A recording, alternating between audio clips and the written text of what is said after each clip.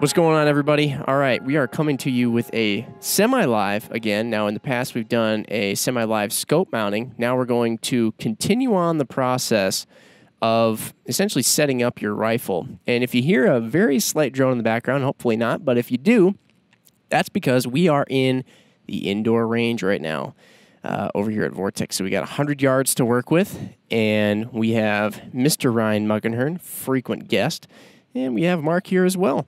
So we're set up. We're going to go kind of through the essentially the setup stuff you should have with you when you're at the range with your firearm in order to have a good sight-in process. And really, there's a lot of rifles out there, and there's many people who have sighted-in rifles. So we're not reinventing the wheel here. We're not necessarily going to go over something that you haven't already done before necessarily, but we've got quite a bit of experience in our experience. We've found a number of things that could just make your sight-in process maybe easier and also set you up better for maybe a more reliable, more accurate, just kind of situation in the long run. And so we're just going to dive in right now. If you haven't sighted in a rifle before, this is a great thing to listen to as well, because we're going to go through essentially everything you're going to need to do it. And let's do this thing. We're actually going to try some shooting too while podcasting. So that's a first. Sounds good.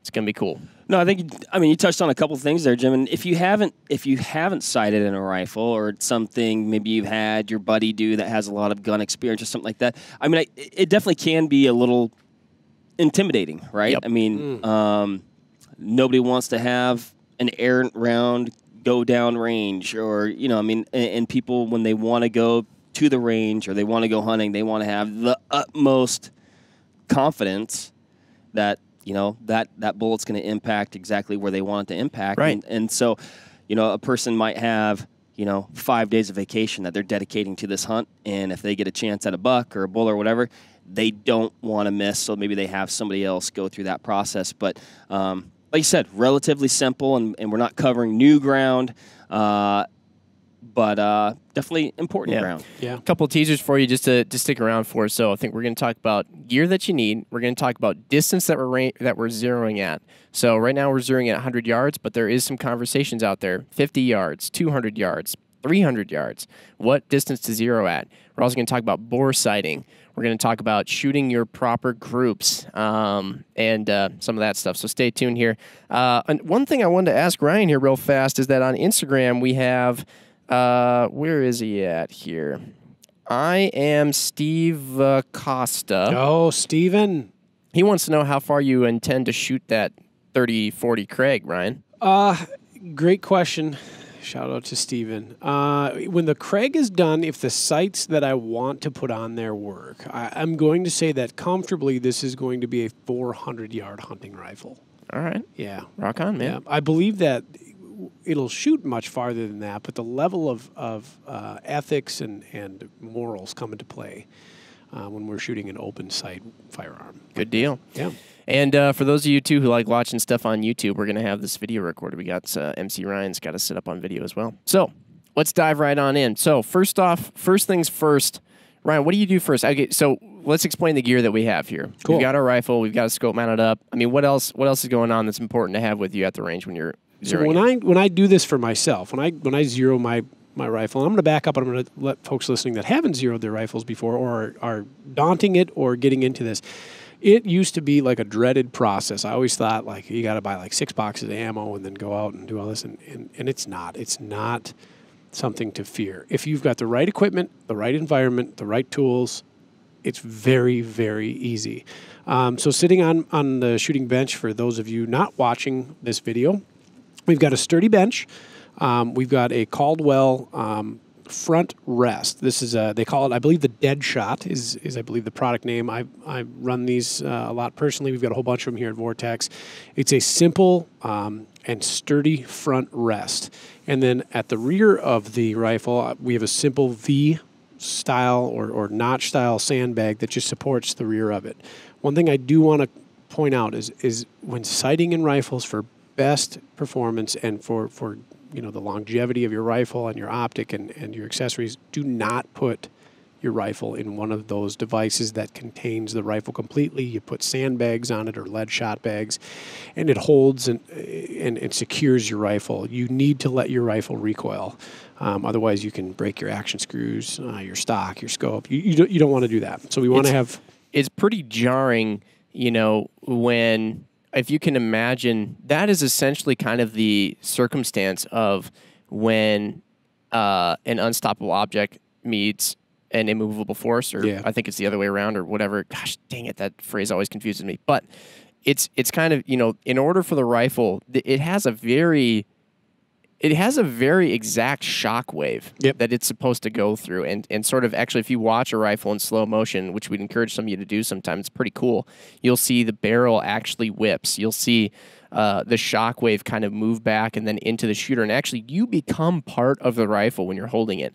And so if you have it in some kind of a locked down, weighted vise of sorts, all that shock, it needs somewhere to go. And the weakest link in your rifle, whatever that might be, whether it's fasteners, whether it's who knows what, it will be exposed because all that shock is going to find its way into somewhere. And it's either got to break something or it's got to wind up, shaking something loose or whatever. Another point with that, Jim, also is you're kind of cheating yourself out of, that connection to the rifle. When you're using that full containment system, you're not, the stock isn't seated, where it should be on your shoulder. Your cheek weld is going to be different. And you're also, I guess, in an effort to, achieve, optimum accuracy or that perfect zero, but you're losing, you're cheating yourself out of becoming familiar with that rifle and how it recoils and how you react to it. Or even just get used to it and learning how to manage it. Yeah, absolutely. Part of me has always wondered, too, when somebody takes a gun out, they talk about maybe they got scope-eyed, There's a number of different reasons that can happen, but, I do wonder at times it'd probably be easy to happen if you have used your rifle or sighted it in one of those vices, and then all of a sudden you take it out and you just don't know what to expect. Right. I'd ask you this, Ryan, too. Because maybe you aren't getting that, that rifle seated where you'd normally mount it, and that cheek weld, and you've gotten this zero using that type of system.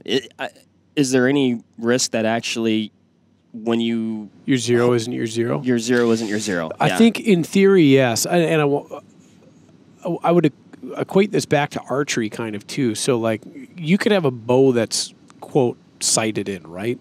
But the other component to this is the archer, him or herself, right? So if you and I had the same draw length, 29 and a half, and I clipped onto your bow and you clipped onto my bow, the high likelihood is because of the way we hold the bow differently, because of the way that where we put our anchor points and all these things. When you shoot my bow, you'll miss, and when I shoot your bow, I'll probably get string slap, and the arrow will fall off the rest, and everything else will go awry. That happens when I shoot my bow. Yeah.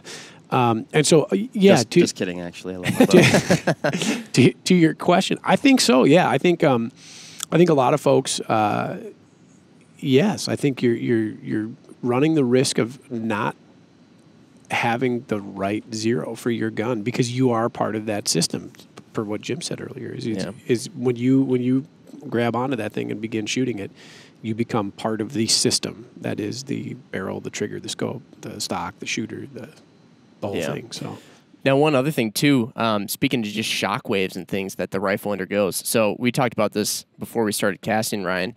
So we've got it in this, I forget what you call it. It was the front rest, and then a rear rest, and both these things have sandbags. And there's Mark is raising his hand. I just wanted to bring up one point about the front rest is it is adjustable height, so you can it almost has like you could call it a micro adjust for the forend of your rifle, raising it up and down, which again for each shooter, like if I was to go sit up there where Ryan hasn't mounted, I might move that up and down. Yeah. So, and it's just a really handy feature to have. It is.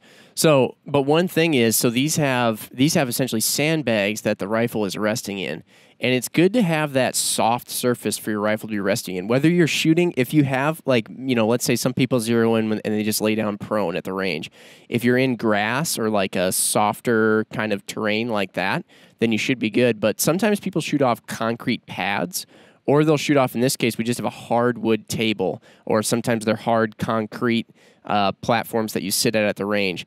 And we have a bipod on this gun, so we could just as easily flip that bipod down and then use the rear sandbag that we have. But there is a thing called bipod bounce. And Ryan, you or Mark, maybe either of you guys might be able to explain that better than I can. But that can kind of wind up essentially creating larger groups than you would ordinarily expect or want. And it's mostly because, again, when you have that shot going through and it's transmitting into just another hard object. Harmonics and follow through. Mm-hmm. Yeah. It's a real thing. No, Jim's absolutely right. It can be, you can mitigate it. You can learn to shoot it and shoot it well.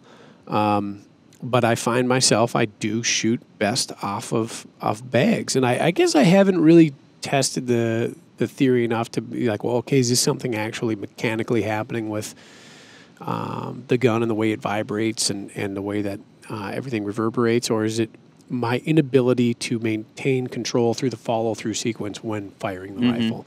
And I actually think it's a little bit of both if I'm going to look at it, but I do shoot better off of the bags. That soft surface, like you said, helps a lot. And for those who are watching this, you'll see there's no containment on the rifle. It's pretty much just cradled on the bag. So I let the bags do the work of holding the gun up, and then I manage the free recoil. But that soft surface kind of cushioning that blow, so to speak, or absorbing that harmonic impulse seems to help me shoot better groups. Mm-hmm. Free recoil, some might call that free reezy. Free reezy. Anyway. But I feel like we've seen that when we've, watched guys who are really accomplished long-range shooters. Yeah. And they're shooting off their bipod on a cement pad, which is a very, obviously rigid thing to shoot off. And they're getting frustrated, and, they're wondering why, their impacts aren't going where they were maybe when they were sighted in their rifle or shooting and trying to make adjustments. And then I feel like I've watched guys just move their bipod off the cement pad onto just even dirt. Yeah, dirt. And it really begins to mitigate that. It does, or even just put it on a pack. Yep. Slide their pack in. Mm-hmm. Yep. So, all right. So now we've kind of talked a little bit about some of the equipment here. The other thing that we have is, so I'm standing behind Ryan on a spotting scope.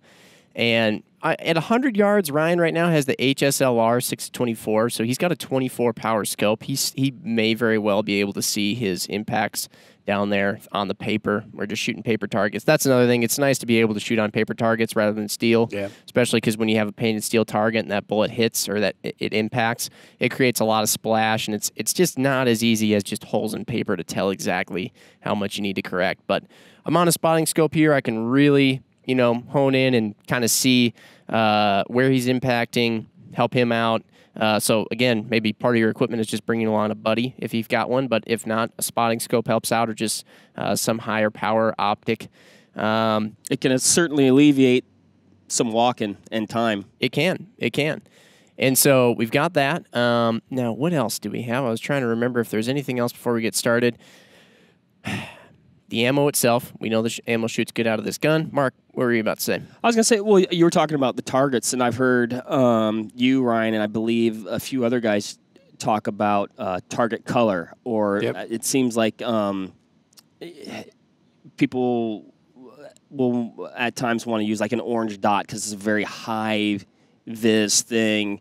Provides like a very easy to see aiming point. But I've heard, I guess, mixed reviews on if that actually is the best choice, and maybe you speak to that a little bit. For me, it's not. For me, I prefer white, black, white. That's it. The bright colored dots like orange or blue or green or chartreuse or whatever color that you're looking for, while really good for catching big water bass or bigmouth bass, they don't do good for me when I'm looking at a target. It makes it look like the target or the aiming reference is moving on me. That's what I've heard. Yeah. And I feel like I've seen that as well. And I actually see the phenomenon similar when I'm shooting open-centered reticles. I have a hard time doing that. And friends of mine love them. They bracket and they shoot tight little groups, but like something in my head prevents me from doing that. And I don't know if it's resultant of an astigmatism or if there's something more to this that I'm missing, but brightly colored targets and open-centered reticles are tricky for me personally to shoot.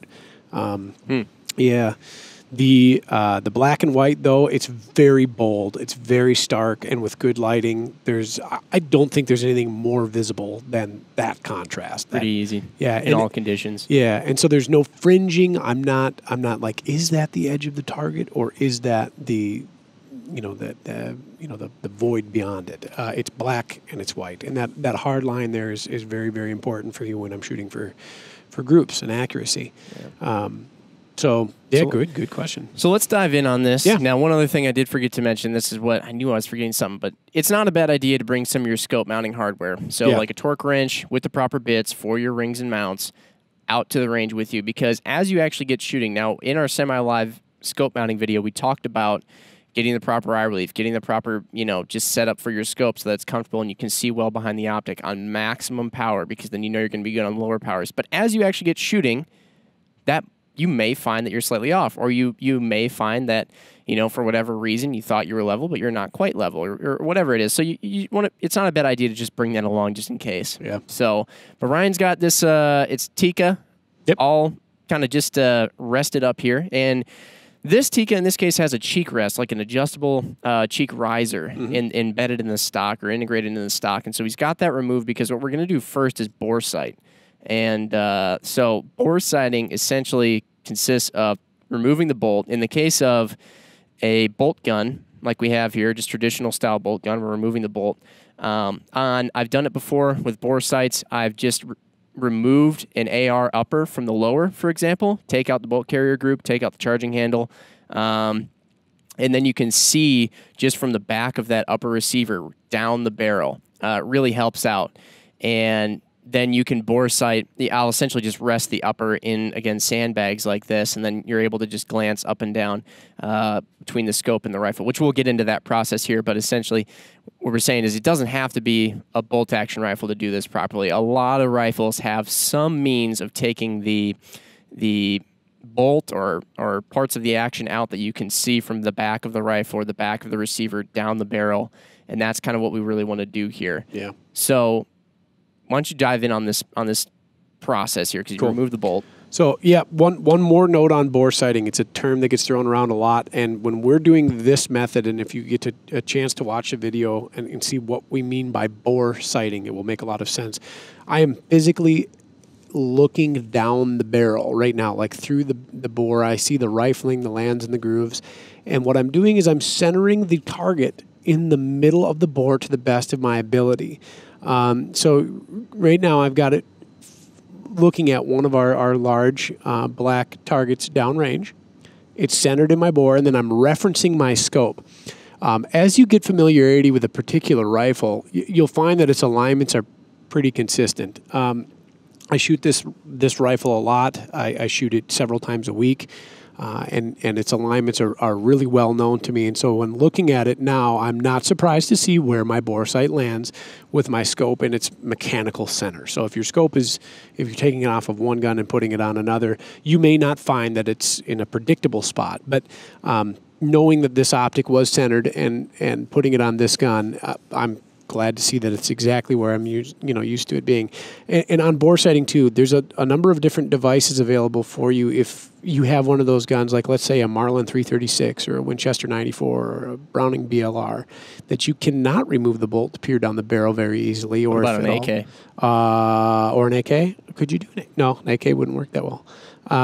Yeah, anything like that, you can get an arbor type or a cartridge type insert that goes either in the end of the barrel or in the chamber itself that projects a visible laser downrange. They work. I found that they're not as reliable as doing this method for a number of different reasons, but they do work well. And so I encourage you, if you've got a gun like that, if you got a firearm like that, utilize one of those devices so that you're not expending a ton of ammunition just trying to find yourself. Start at a closer distance too, like 25 or 50 yards. Yeah, I was just going to say, so let's say somebody's literally at the range and they're listening to this now and they've got an AK or they've got one of those kinds of rifles and they're like, well, rather than going home and just saying, I'm going to have to, hang up the shoes for this day or whatever, you can still do it. And what Ryan just alluded to at the very end there, start at 25 And if you're ultimately zeroing at 100, which we will have to get into that, by the way, zero distances. But if you're ultimately zeroing at 100, start at 25, because essentially we're dealing with angles. We've mentioned that a couple times before. And angles, you could have a 30-degree angle from your rifle, and that's going to take up less space closer to the rifle than it does way down range, right? Yep. And so you're much less likely to be, if your gun and scope happen to be way off when you mount up the scope, you're much less likely to have your rounds go off target to the point where it's just really hard to understand what you need to adjust. And you're much more likely to at least get rounds on target, and then you can adjust to kind of a loose zero there, bring it out to 50, and then it will change slightly, but you can at least know that once you finally kind of inch yourself out to 100 yards, you're not going to be shooting, just zinging them away off target, and you'll at least be able to have them on paper so you can make proper adjustments. So, yeah. Continuing on, I'm going to make my first adjustment into the rifle scope. And again, this is just during the bore sighting process yet. So I've, again, centered the target in my bore. I'm going to double check that here because I touched the gun. And without putting any influence on the rifle, so we want to keep it as still as possible. Looking through the barrel, or centering that target up, and then looking through the optic and adjusting the optic until the reticle moves to a point in which we want to call it bore sighted. Now, it's been my experience, and I think a lot of different rifles or shotguns or weapon systems may be different, but at 100 yards, I found that when I bore sight, it's actually advantageous for me to have, of course, the windage lined up on the optic, but to have the elevation actually below my target. And looking down range here, I'm going to use my reticle to measure this real quick. Significantly below, or just a little bit? Yep. So I found it's best. I'm currently 4 minutes of angle beneath my target, so about 4 inches below the center point on that. And I think I'm going to end up making an adjustment further when we do fire this thing. But that seems to have been the trend over the past dozens and dozens of rifle scopes that I've shot, is being actually below the intended target seems to work better. So I'm going to call this bore sighted. I'll double check it again. So I'll just set up again. Now okay, here's one thing that we get a lot. Back when I was on social media a ton and helping people out, people would message in and they'd ask, hey, my turrets are backwards. And this is the question. This is probably the only time that I can think of, the only time when you actually want the reticle to move. Like if you want the reticle to move to the right, you would think that you would move the turret in the direction where the arrow is pointed to the right. Right. But you're actually doing it the opposite. And this is the only time that it's the opposite, because you are physically moving the reticle. So essentially, if you want the reticle to physically move to the right to match up with your barrel, you actually want to spin it in the left direction, the windage turret in the left direction, which seems all crazy weird, but that's ultimately going to make it so that when you're actually shooting and you're actually impacting rounds on paper or on steel, let's say then that impact was to the left and you wanted to move it to the right, or the other way around, you would actually you're moving the actual impact downrange. Correct. With the turret. The way I best describe it is remembering that the rifle scope actually is not connected to the bullet or anything like that. It can't drive it. The way that we do this is we force our muzzle. So if we land left, what do we have to do with our muzzle to move that impact right? We have to force the muzzle right? Mm-hmm. So we have to move the scope left so that we then bring it over further to the intended point of impact, or point of aim. And I'd say, if you do get a little bit confused with that during just that bore sighting process, I mean, one thing to remember is you are just making the center crosshair move to the object or target that you're looking at through the. You're just you're matching the two things up. There's nothing riding on this. So if you accidentally move it the wrong way at first, you can always move it back. It's not like you're going to take a crucial shot. That's true too. So and going back to the tools that we have here during that bore sight process, having a stable platform with the bags, because you don't necessarily have the optic mounted, so you kind of need the ability to look through the rifle scope, look through the bore, and then match the two up. Yeah. Sweet. All right, so you've got it. You said you think you're bore sighted now. We're there. Which basically means we're close. We are unlikely, unless Ryan is a master bore sighter, to be dead on. But at least this is going to get us close. So we have less shooting, less utilization of ammo just for the process of zeroing in to do, hopefully. Yeah. And at this point, then we just load her up, right? Yep. So I'm going to put my bolt back in. And then I'm going to put my cheek piece back on. And so not every gun has a removable cheek piece. This one does, which is really handy. And so I'm going to set that up here really quick for my height so that I'm looking through the scope as square as possible when I've got my weight down on it. And again, I don't want to be overbearing on the rifle. I just want the rifle to be supported. I want it to be able to recoil without issue, but I don't want to have to hold it up. I don't want to use muscle structure to hold or manipulate the firearm. I'm using the bags to hold it up. So at this point, I'm going to say I am ready to go. If you gentlemen are ready to go, everybody's got eyes and ears. All set. We are going to commence firing. Couple other things here. Check your parallax. If you've got an adjustable parallax scope, I've done that here, so we're good to go. We want to give edged up at 100. Yep, we want to give ourselves the highest potential for accuracy. So let's give this a swing.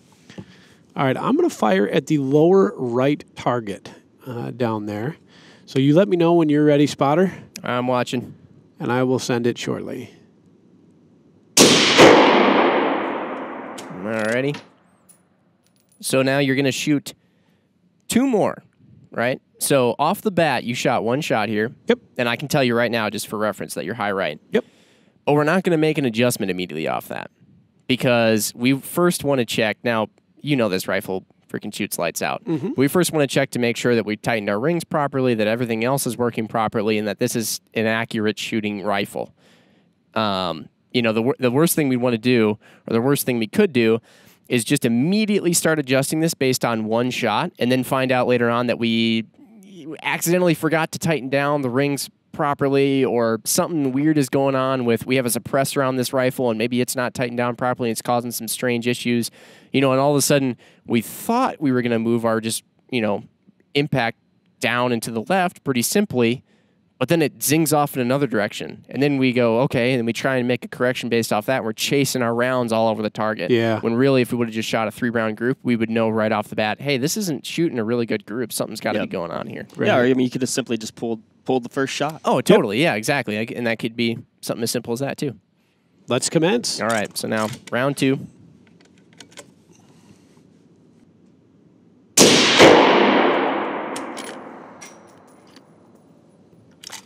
The reason I brought up the potential of mount issues because I mounted the scope, so I wanted to kind of like give myself a little buffer there just in case, A couple caveats there. Yeah, caveats, but so far so good.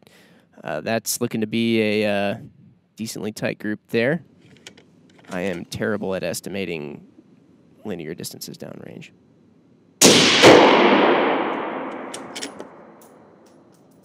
All right. So you are high and to the right. And on your scope, can you see that pretty well enough to use your subtensions on the reticle to know what to dial? You bet. Okay. So one thing Jim just mentioned, subtension. So a lot of reticles, I'm using a Viper HSLR right now, the 6-24 variant, which has our XLR reticle. And it has a ton of usable information in it.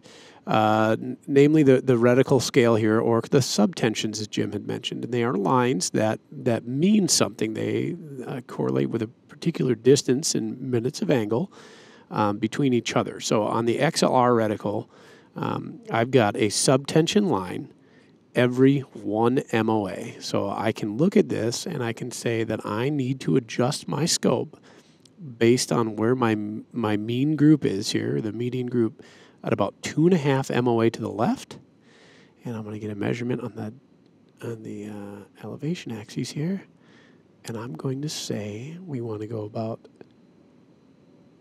1 3/4 MOA down. So we're going to move 2.5 left, and trust your turrets at this point in time. So what we were talking about earlier with reticles moving backwards, if you look through your scope and I make this adjustment. If I'm rotating that scope the left direction, my crosshairs are going to move right, and that's normal. That's what's supposed to happen. keep in mind, if we move the reticle to that point that we hit, we then have to force our muzzle the opposite direction to make that work. So I'm going to adjust, like I said, that we're going to go 2.5. Is that what I said, 2.5? Something like that. Yep. And then we're going to go down. We're going to go down 1.5 because the HSLR actually has a half MOA turret adjustment per click on the elevation. So we'll go down 3 clicks or 1.5 MOA. Which is interesting because going back to what you were talking about before, when you got that bore sight, you were actually below the intended target impact, and you still had to move it a little bit down. That's right. Yep, correct. Huh. And it's funny, actually, now that you mention it, because I can think of darn near every time I've bore sighted a rifle. Right. I'm way high. Yeah. Interesting. Huh. So let's give this. So we're going to bring in another 3-round group. So we finished that one up. We've got a group downrange. I honestly couldn't tell you how big or small of a group that is because I'm, again, like I said, terrible at estimating these things. But it's a pretty decent group. And I'm going to what would you say that is, Ryan? Is it like MOA? I'm going to say in terms. What would you say that is about? 80 feet? It's about a 1 MOA group. All right. All right. And so we are going to go ahead and we are going to fire here on the center. I bet you can squeeze a better group out of that. I bet I can too. I'm gonna give you some some crap here on the podcast in front of everybody. I was just goofing with the first one.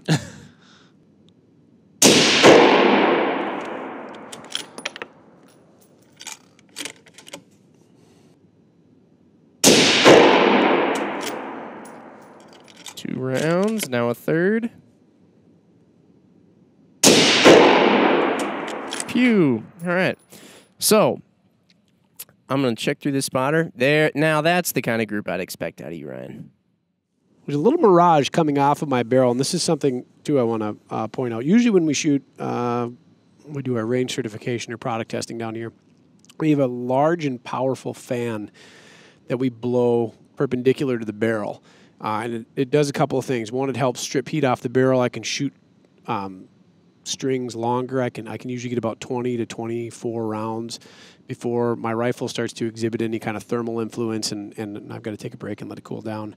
I think kind of more importantly, though, it pulls the mirage off the top of my barrel. And your suppressor. And my suppressor, yeah. That suppressor that we have on there right now contains a ton of heat. Long after the barrel cools, interestingly enough, those suppressors are still warm to the touch. So it's always awesome to me when I'm breaking down for the evening and I'm putting everything away and I go back into the armory and I go set the rifle in there and I grab it and I put it in the safe and the suppressor's still warm to the touch and I haven't fired a round in 45 minutes. It's just something very special. Little hand warmers.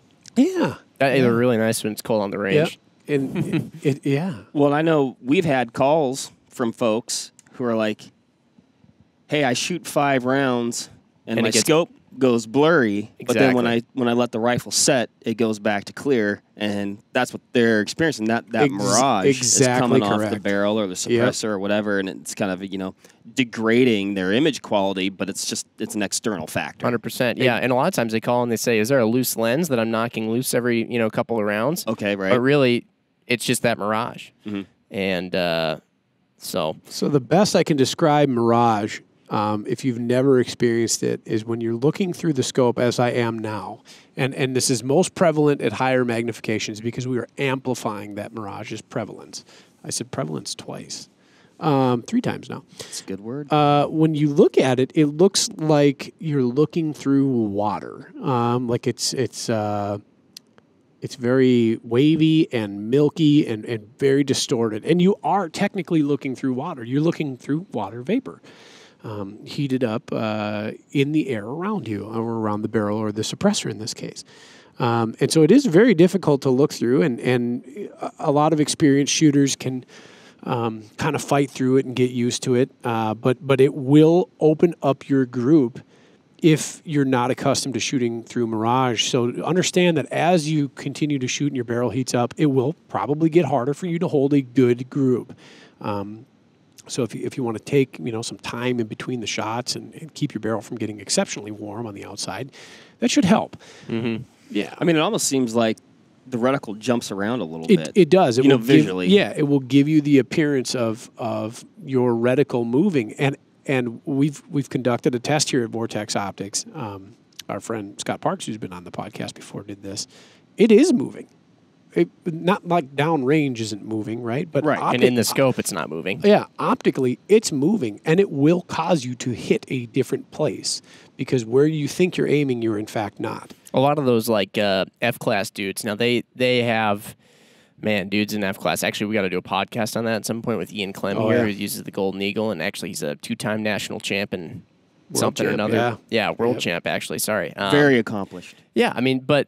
You know, he's got, you look at those guys' rifles, and they've got these crazy apparatuses over the entire length of the barrel to try and mitigate mirage which is funny, too, because those guys actually, at times, utilize mirage to their advantage. Yes. Right. Because mirage happens downrange. So if you've ever been driving, let's say you're in some really hot area, middle of the summer, you've been driving along, and you look ahead, and you're on a really long straight road, and sometimes the road just looks like it disappears.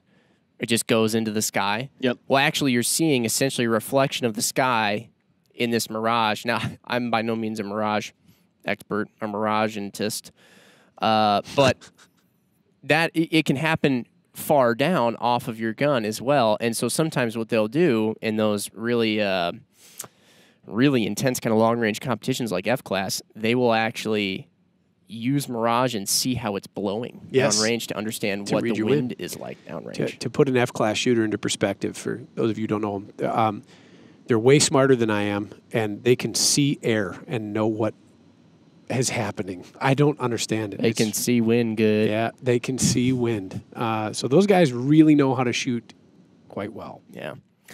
So what do you think here, Ryan? Now you're shooting. That was the group I would have expected out of this rifle, and out of you, that's sub MOA right there for sure. So, but we're down a little bit, and I'm curious on your thoughts too. So in this case, you are very slightly to the right. Correct. So I am going to give a 1/4 minute adjustment to the left, just one click. And that will satiate me on that. Now I measured the group using the reticle. The group relative to the point of aim here, the bullseye, if you will.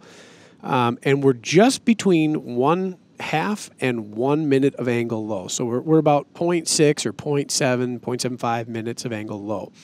Now, something to point out on this particular scope, again, the adjustment that we have here, the most finite adjustment I can make on this elevation turret is 1/2 MOA. And a lot of folks will be like, well, then what am I supposed to do? This is not a problem.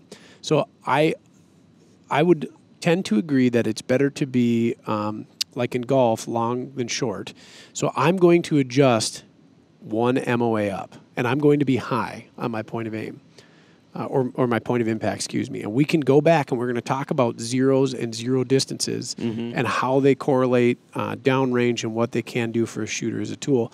And I'm going to know how high I'm going to be. At my 100-yard zero, we'll look at a ballistics chart, and I will tell you the yardage at which I'm zeroed, having zeroed from 100 yards, but actually being further on. And that's the thing, too, actually, you just mentioned because you talked about a ballistics chart. We haven't even opened a ballistics calculator yet. Nope. This is all just, I don't even know how to explain it. This doesn't have crazy scientific math. Nope. This is just zeroing the gun. This is just making the rifle scope and the rifle's barrel point in the same place at a certain distance. Correct. So we'll have you adjust those then. Yep. And if all goes well, we should be dead on the money at the X. Now, one thing I will ask, and I want to make sure that I'm not interrupting the process too much, but these are all things that people might experience.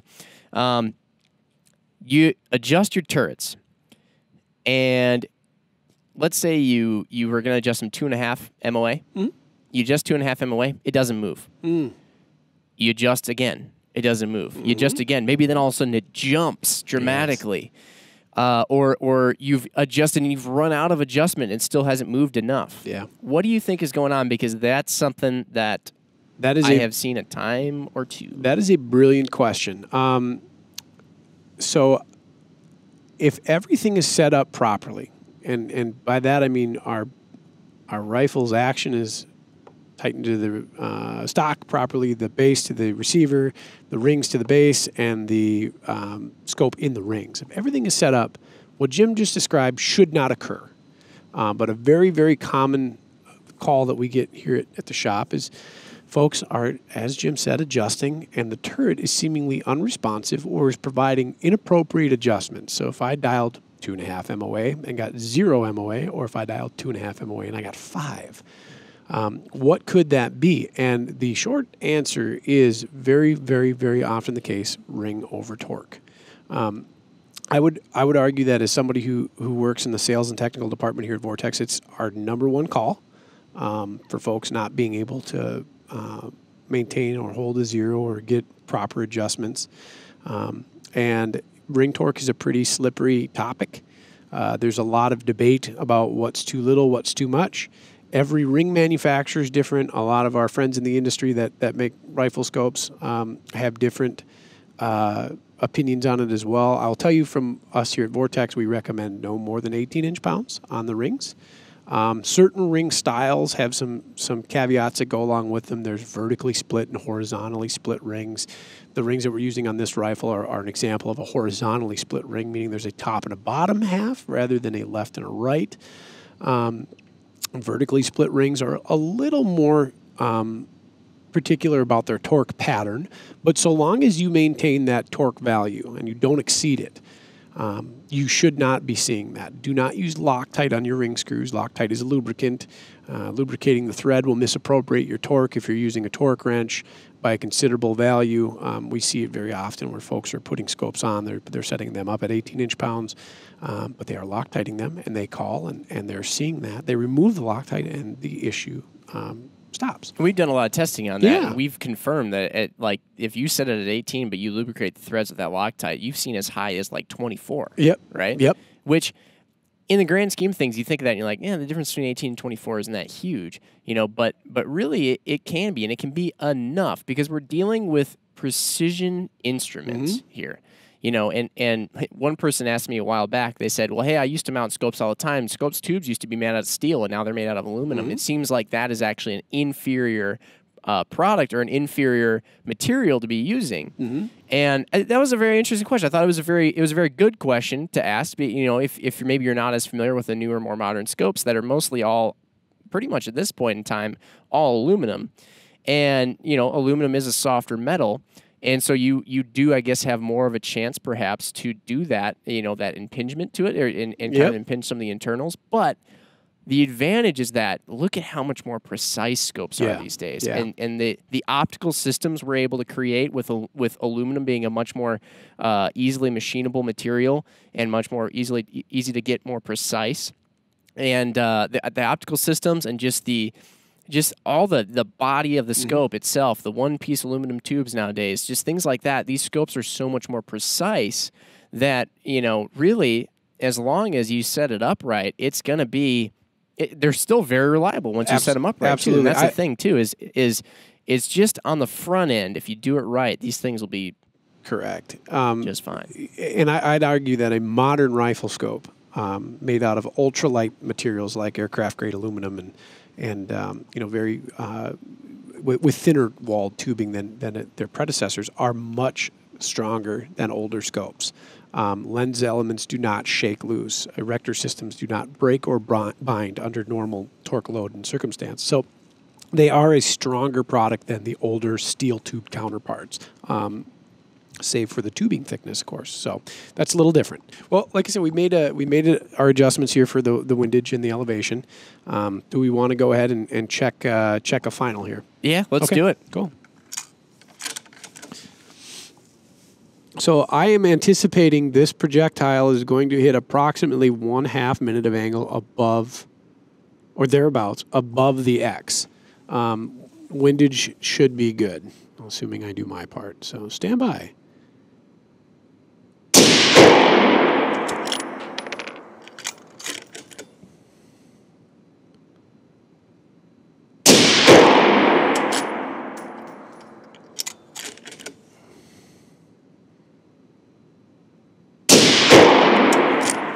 All right. Now, as predicted, a little high. There we go. I like it. I pulled the last shot. It should have landed just slightly right. I see what you're saying. Yeah. Yep. So we've got that confirmed now. Yeah.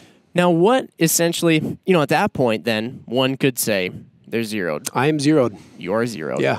this scope to this rifle is zeroed. Now, at that point, somebody could say they're done, right? So if you're just kind of deer hunting, let's say Midwest, that might be all the adjusting your scope really even needs. Yep. And from there, you could use, if you had a BDC reticle, you can use the BDC. It helps to punch in maybe a little bit of information into a ballistic calculator to really understand what those hash marks line up with. But a lot of people have been killing a lot of deers with BDC reticles set up on a rifle zeroed in at 100 yards. Absolutely. You know, if you are maybe a long-range shooter, a precision shooter, maybe even let's say a Western hunter that you are going to be down on your turrets a little bit more, this HSLR, for example, is a scope that's kind of designed for that application, being a hybrid hunting, long-range shooting optic. You know, from here you might need to start doing a few more things, confirming at longer distances, and you know, doing a little bit more crunch work on ballistic calculators. But Ryan, I know you mentioned a couple things, like we were going to talk again about the fact why we zeroed at 100 yards here, for example, some other cases where you might not zero at 100 yards, and then also what you might do with your ballistic calculator after this. So in this case, we'll use this rifle as a prime example. I'm forced to zero just slightly high at 100 yards. So I do not have an exacting zero at 100 yards. And if we know the muzzle velocity on your rifle firing a particular cartridge, now this is measured from this gun. If you know that value and you do have a simple ballistics calculator like the LRBC on our website, or we have a multitude of them available for the the iPhones and the Androids and your mobile devices, you can plug those figures in along with a couple of other kind of known figures about your round and your rifle, and you can come up with what your exacting distance is by simply tweaking the numbers and measuring your target and where your point of impact is downrange. And that gets a little bit into the weeds, but a question I get a lot is, what distance should I zero at? Mm-hmm. And it's a very subjective question, and I think it really comes down to the shooter's preference or the intended use or where we're hunting. So I'll give you a couple of examples that I personally use. When I hunt western states for antelope or mule deer, I often zero at exactly 200 yards. And this affords me a couple of things. There's a term thrown around quite a bit called maximum point blank range. And there's some science behind calculating your maximum point blank range based on the critter you're chasing or the target size that you're shooting. But with a very rudimentary understanding of ballistics, zeroing at 200 yards will allow me to have what I call a hide or hair hold at 100, 200, probably out to 300, and still be absolutely within ethical, vital shot on the game animal without having to make adjustments on my rifle scope or use subtension holdovers to any degree of seriousness, right? So it's a convenience thing. I zero at 200 because then I am able to basically put my reticle on that animal's vital area and ensure that I'm going to have an ethical hit at any one of those distances. Now at 300, you'd probably likely hold maybe right at that back line. Yeah, it depends on the cartridge. Depends on the cartridge. Depends on the cartridge. Yeah, I'd say some common big game. Probably not calibers. with the high wall. Yeah. Probably not with the high wall. With the high wall, you'd want to aim just top of that mountain ridge. Yeah, right. But the high wall is a great question. So what distance do I zero with my high wall? And again, we've got to have a somewhat rudimentary understanding of the ballistics of that particular cartridge or rifle combination. And with my high wall, my 1885, it fires a big bullet relatively slow. It does not have a high BC. I do not think that the ballistic coefficient cracks 0.2 on that. So it's basically like shooting a soda can or a shot glass or something like that. And so I zero that it's dead on at 150 yards, but it has a redundant zero somewhere before that. But I zero it dead on at 150 yards, and at 200 yards, I'm about 6 inches low. That's about the farthest I'll shoot that gun, though. Yeah. So I've increased my maximum point blank range so that I'm not unusable at a close range, because it's like 6 inches high at 50. But I'm not terribly low at 200, 6 inches low at 200. So I know that if I'm holding within reason on the animal's vital area, I'm going to have an ethical hit. And then certain certain cartridges or scenarios lend themselves useful to zeroing at an unknown distance like 50 yards. We were on a hunt a couple days ago or last week or 2 weeks ago in Nebraska for whitetails. And we were using some higher performance muzzle loaders, and I was doing some theoretical number crunching on those. And I found that a 50-yard zero was far more advantageous than a 100-yard zero for us. We would actually increase our maximum point-blank range to a much more usable target distance so that we didn't have to rely heavily on the turrets, or we didn't have to rely heavily on the reticles on this within, ethical shooting distances. We were rolling 50-yard zeros? 50-yard zeros. I didn't even know. Yep, 50-yard zeros. So what did that make your kind of your maximum point blank? On one rifle that we used, the maximum point blank range, that 50-yard zero was also like a 120-yard zero. Okay. And then on another rifle, that 50-yard zero was also a 175-yard zero. Perfect. So for the two guns, the intended game, the terrain that we were hunting, it was pretty much we were going to use the reticle, like the center crosshair, to about the maximum distance that we would be comfortable taking a shot, unless we had ideal circumstances and we could dial the turrets or these kinds of things. But I like to set myself up for the easiest, most ethical zero. And there are certain situations, like if we're going to be shooting extreme long-range competition, like we are shooting a mile or more, where it's actually mechanically impossible to zero at 100 yards due to a feature on your rifle. Let's say you're running an adjustable ring system, like an IV mount, where you have, up to dozens and dozens of additional MOA that you can turn into the mount, or you've got you have a canted mount. So essentially, for those not familiar with what a canted mount is, that's where the scope has a finite amount of adjustment within it. And if you have a 0 MOA mount, that's like a flat rail that usually most guns will come with. And so you are limited to the amount of adjustment that your scope can input or can have input into it in order to account for bullet drop is limited there, as to you have 0 MOA plus whatever is left over in the scope's range of travel. Let's say it be a scope with 80 MOA of adjustment total, and you zero at the perfect mechanical center. So you have 40 MOA of adjustment, of elevation adjustment, to account for bullet drop out at long range. So that 0 MOA base plus 40, that's how much you have. Yep. Now let's say you can't 20 MOA into the base. So the base actually is slanted downward, from rear to front downward. Now you have, if you zero and everything is all perfect, right? 60 MOA essentially. Yep.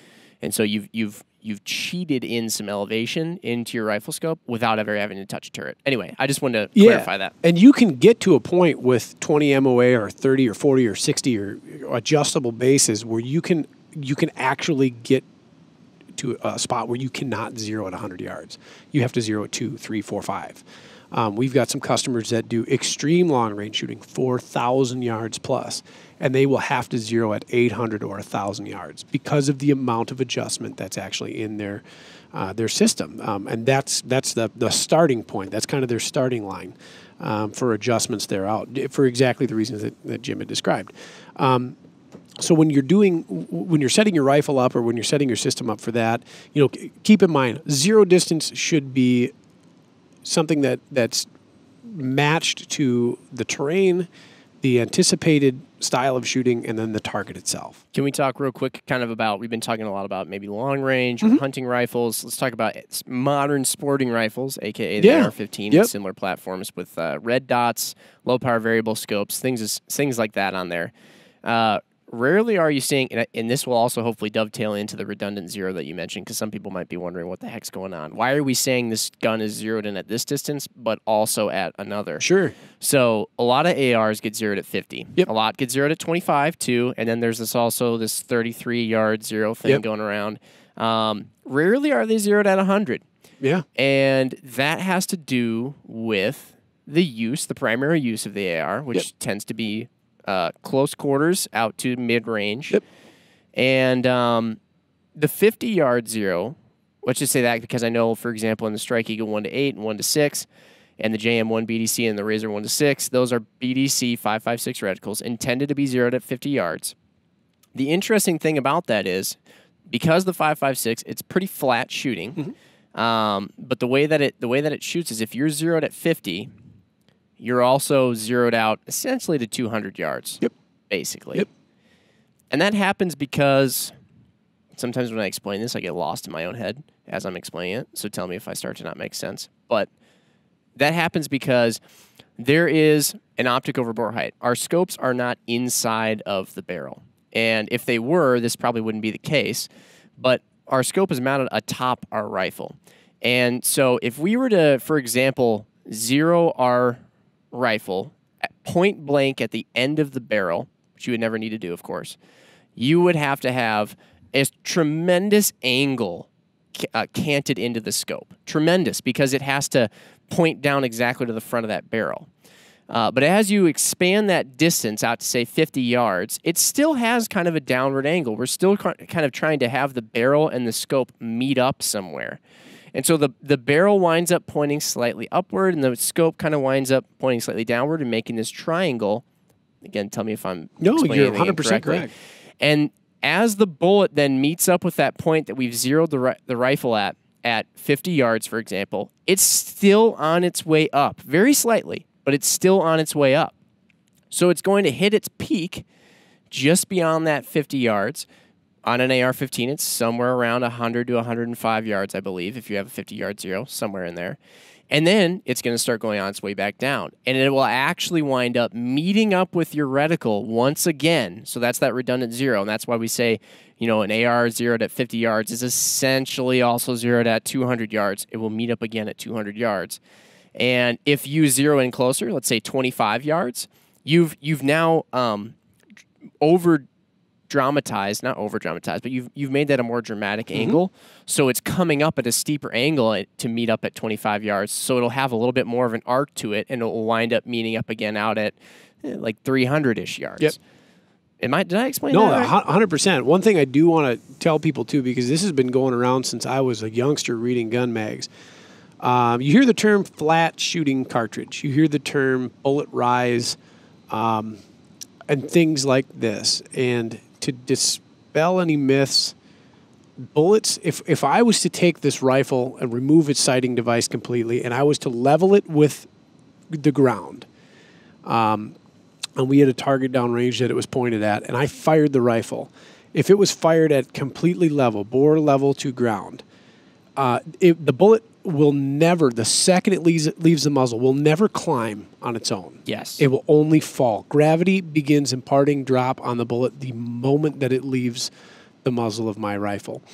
And so no matter what, you may have heard about bullets naturally coming out and lifting or having some sort of loft upward. It's actually not true. That's a myth. And to what Jim was saying, when you put the scope on there, you are going to add cant to your rifle. You're going to tilt your rifle, your muzzle up at your target in order to meet with where the scope is aiming. And so long as like he said, you're forward of exactly in front of your muzzle or touching your muzzle, you will always introduce lift into the barrel in order to hit your target downrange. Because rifles are just handheld cannons. Yeah. And you look at the cannons on an aircraft, or not an aircraft carrier necessarily, but like a battleship or something like that. They aim those suckers up pretty high. I was hoping you were going to say pirate ship, but yeah, battleships too. Yeah, but you have to put arc on something in order to get it a far distance. Exactly correct. And just like a basketball shooter, just like a football quarterback, the guy that throws the first base home run interceptions. What is it? Interception is baseball, right? No, I think that's hockey. Oh, okay. Badminton?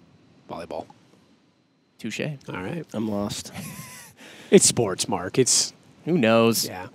Everybody should. You guys obviously know a lot more about that stuff than I do. People should be shooting and hunting instead. Yeah. No, but I mean, I think we're, correct me if I'm wrong, but we're talking about a couple things here. We're talking about angles, right? Yep. We're always talking about angles, or oftentimes with this process or what's happening, but also you're firing that bullet at a specific angle, but then the path of that bullet, because of gravity, like it doesn't just keep going at that angle on that vector. Correct. So that bullet is going to have that ballistics curve. So that's where you get that, where it's kind of crossing 2 points at different distances. Yep, precisely.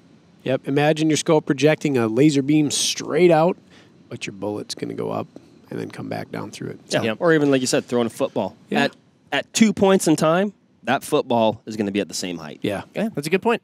Very good point. So, what do you think? I'd say at this point, this rifle is zeroed in, and we've gone into our long range 1001. We've talked a little bit about it here. We have a lot of other podcasts relating to things you can do with a zeroed in rifle, and but that's kind of the process. We thought we'd do it a little semi-live, maybe talk about a couple of things that we get questions on quite frequently.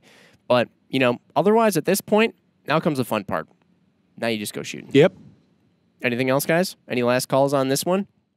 Know your gun, know your load, know your scope. And if you've got questions on it, we do a lot of shooting at Vortex with a lot of different stuff.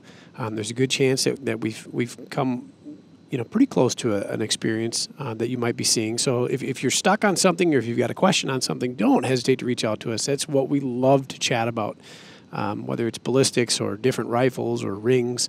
That we enjoy that quite a bit. So. Yeah, mine, you asked me for last call, Jim, and you touched on it earlier. If you can do these things properly or correctly on the front end, including, the mounting of your rifle scope and all the stuff that goes into that and expediting the sight or just the sight end process, you're just going to save yourself time, frustration, ammo, money that goes into ammo. Totally. Mine is shooting guns. This is fun. Bam. Yeah. That's all I got. All right. Everybody, thanks for tuning in. We'll have some video along with this and talk about it plenty on Instagram and things like that. Let us know if you have any other ideas as far as semi-live stuff goes, too, that you want to hear. This is pretty fun. I mean, we got to podcast and shoot guns. So hopefully it helps you guys out. Thanks for listening and potentially watching. Watching, maybe, yeah. All right. Bye. Bye. All right, that'll wrap it up for this episode of the Vortex Nation podcast. Thanks, everybody, for listening. Hit that subscribe button so you can always stay up to date on the latest happenings over here at the Vortex Nation podcast. You can also follow us on Instagram at Vortex Nation Podcast. Again, everybody, thanks, and happy hunting and shooting. We appreciate it. Have a good one.